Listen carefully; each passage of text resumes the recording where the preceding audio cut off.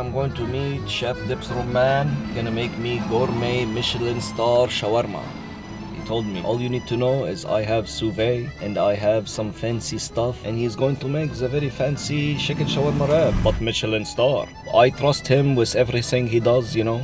He makes sure he's gonna get the halal meat. He protects his culture, I protect my culture. The best in the West. Alright, so today we're gonna make shawarma made my way, and right now I'm working on a pita bread, which I'm just going to portion and let it proof a second time. To me, it's like, okay, what's like the dirtiest thing we can find and turn into gold?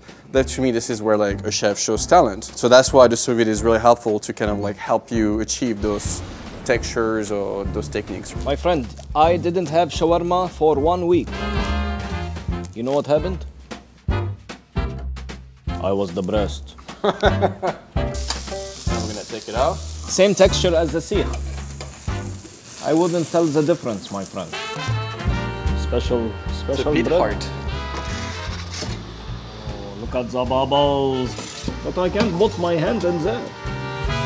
Okay, so you told me there is something fascinating about the fries. Yes, they are triple cooked. Triple cooked.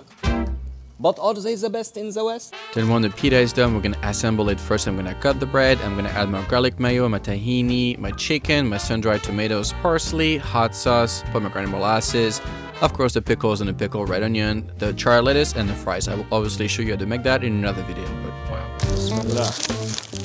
My friend, I am speechless. It's very nice. My friend Romain, you have outdone yourself. The roasted garlic goes on the shaker, wraps itself around. Your pickles, next level, my friend. Bobbing with the flavors, complemented by the pickled onions. And then, my friend, first time I had roasted lettuce. Better than most shawarma shops. Let me eat the rest of this. But don't put the ketchup. Oh, I forgot one thing. Pepsi. Can't forget the Pepsi.